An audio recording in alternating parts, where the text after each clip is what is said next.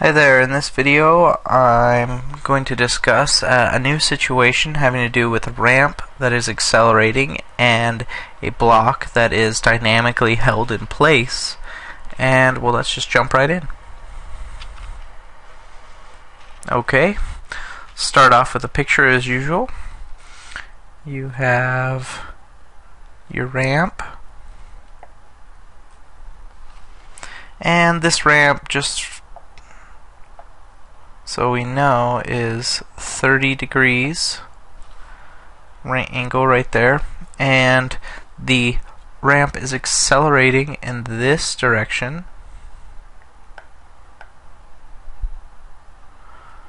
So the ramp itself, everything that's in black, is accelerating. Now our cube that weighs 100 kilograms, say,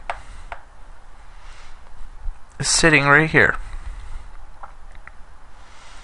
Now I know you're thinking, oh, this is the same as a lot of those friction problems, and let's just make it a little bit less complicated and say that the friction factor is 0.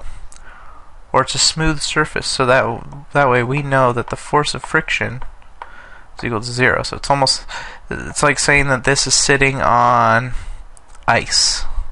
It'll slide right off. So the first step in any dynamics problem should be a free body diagram, just to get your head around it. And I'm going to draw the box right here.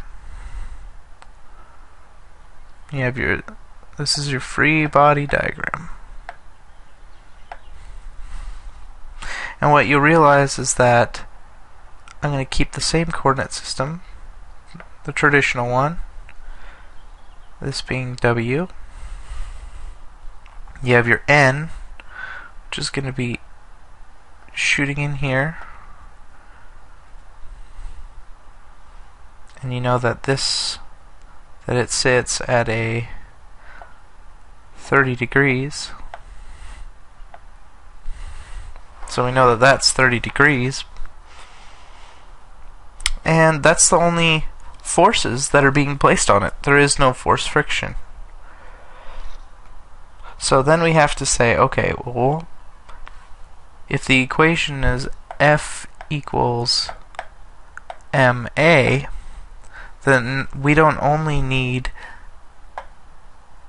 the free body diagram, but we need the acceleration drawing, like an acceleration diagram, or a motion diagram, or a kinematics diagram, whatever you want to call it. So literally I just draw a sister drawing, and I say, well, assuming that this is the center of mass right here, acceleration is to the left. And there you go. All is well. So one thing that we should definitely do is we should solve both in the X and Y directions. Please note that the X and Y directions are as so, X and Y. Okay, so we should solve the free body diagram for, let's say, Y direction first. Well, if we look at the Y direction, you can tell that this N can be broken up into both Y, so I'm going to call NY, and NX. So you could say that the only thing resisting the weight of this block is the ramp itself, which would make sense. So we know that W equals NY. How do we know that? The way we should actually equate it is saying W minus ny equals the acceleration in the y component, which we know that there's no acceleration in the y component. We know that this is 0, so that's why I'm able to toss this guy on the other side of the equal sign, which results back here. Since there's no acceleration, you know that in the y direction, you know that it's like a statics problem.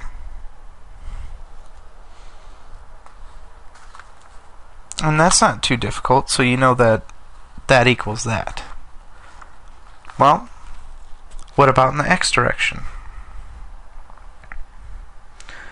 We know that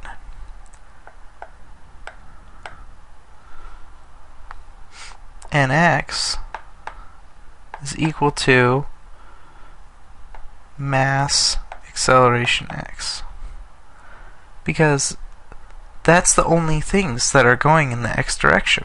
So we know that nx, this portion over here,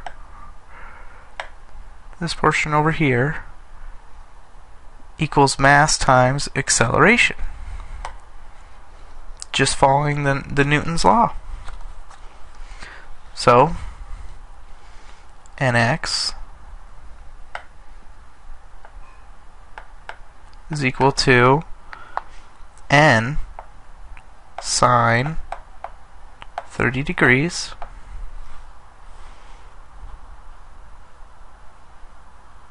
which, as you can see,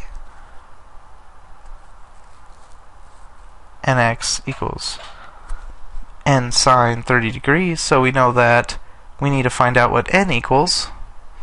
We know that n can be solved through other means found in the y direction, just above. You know that w equals ny, which equals n cosine 30 degrees. When you solve for that, mg equals n cosine 30 degrees. Basically, you get n equals to 1,132 newtons. You could round up, it should be 33. I'll just make it 33. And when you plug this guy back in here, you can solve for nx. And I'll just do it in cyan. 1,033 sine 30, and that'll equal 566 newtons.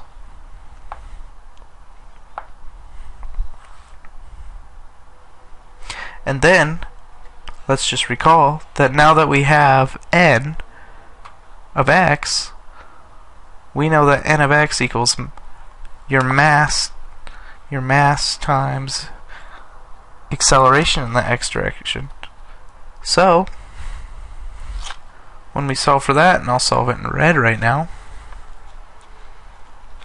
you should have 566 equal to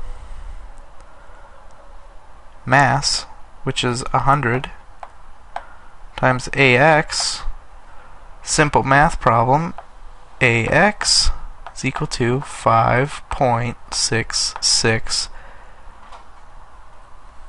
and meters a second squared.